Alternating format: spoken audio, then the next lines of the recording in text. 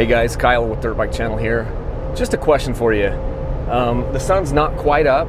Is it easier for you to wake up on a day when you're going dirt biking as opposed to a day when you're just going to work?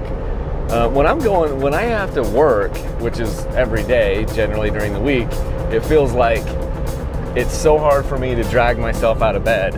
This morning, because it's a Saturday morning and I'm finally going dirt biking for the first time in a long time, I was up at 5 without an alarm clock, you know, just because I know, hey, I'm going dirt biking today. Things running good now. And I set the suspension up exactly how I had the suspension on my have the suspension on my 300. And so I feel very at home. So today marks the first day that I'll actually be able to ride the 2017 KTM 250 XC.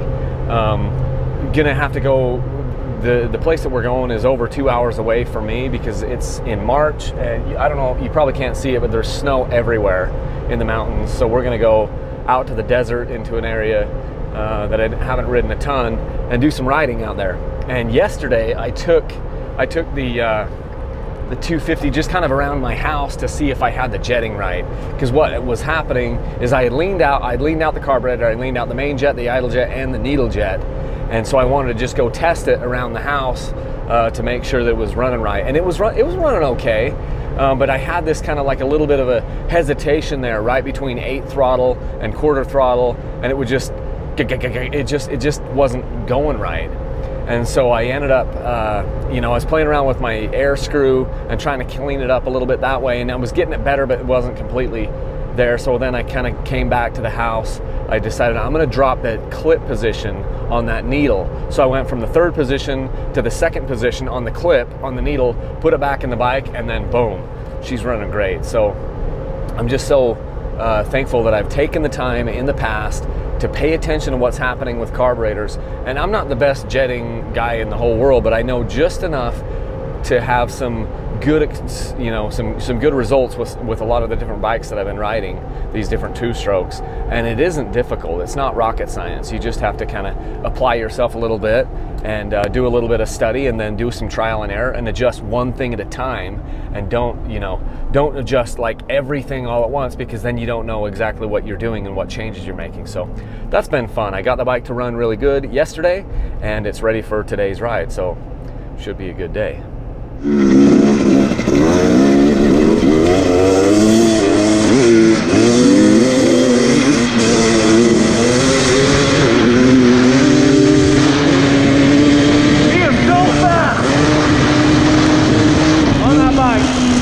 Much better rider than I am too, so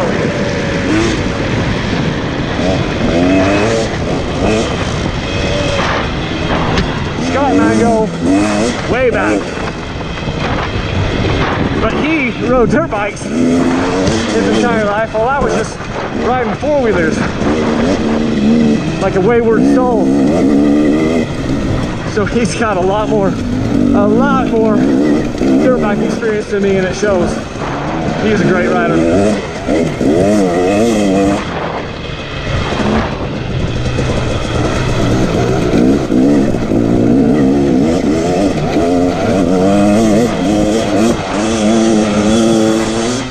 I'm not really sure what the high-powered, you know, awesome, high-caliber athletes do for breakfast, but I find the McDonald's sausage McMuffin with egg is a pretty good breakfast for weekend warriors. Take it for what it's worth. Let me start that over. You know how you can tell if Scott's not riding hard? I can see him. Because if he's riding hard, he just stacks out.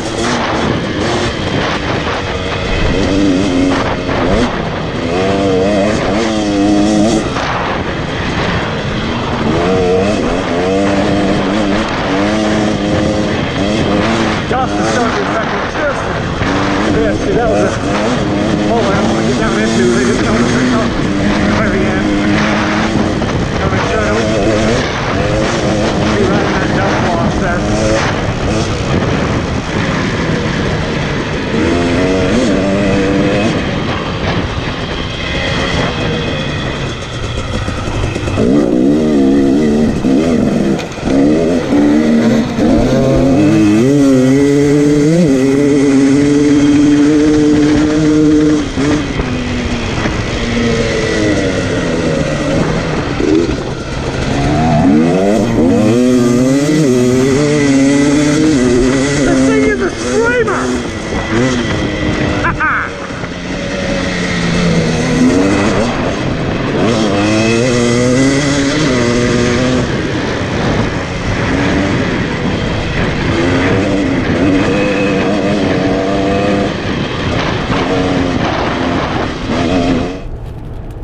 leave in the comments what you like to eat for breakfast when you're going dirt biking. Get a little cruise control action going here. What do you think? I think this thing is a screamer. It's fun, huh? Wow, it's cool. It's gonna be cool to ride it back to back with the 300 because this thing is just, you can rev it. It's more free revving. It's got more of the feel of that bike, you know, which is super fun. I may end up liking this better than the 300. You know, until it slows way down. For stuff out here, I think this is flowy stuff. I think the 250 are funner. Yeah, this is going to be more fun out here, probably. So we just made a loop. Yeah, the truck. Just right down there. So Scott, what is it like riding a fuel tank? It's fun. It leads over really easy. Because it looks like I don't need gas because you have gas for both of us. If you got a transfer hose, we're good. We'll just try an in-air Scott has turned the YZ250X into a refueling station with this freaking gas tank. My goodness. I guess 2.1 wasn't enough for you. No. You had to have like 9.7.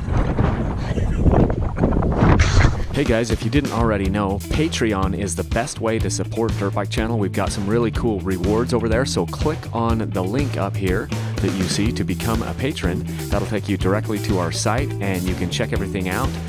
You can donate as little as $1 per month and it would really, really help us out. Thanks a ton, guys.